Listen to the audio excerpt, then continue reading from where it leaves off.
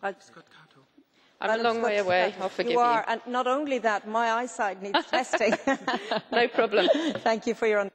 I'm very grateful to Ms Zimmer for suggesting this, because I think it is indeed essential that we take very seriously violation of human rights in our own continent, and I believe that is exactly what's happening in the Calais camp.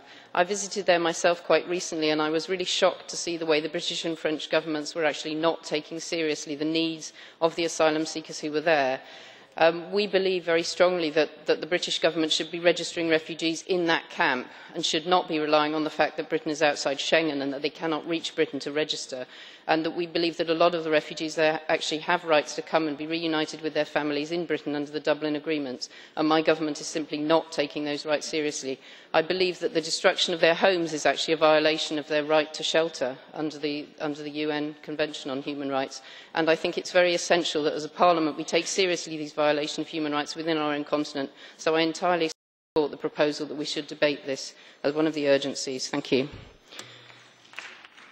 And thank you, Mrs Scott Cato. I now need a speaker.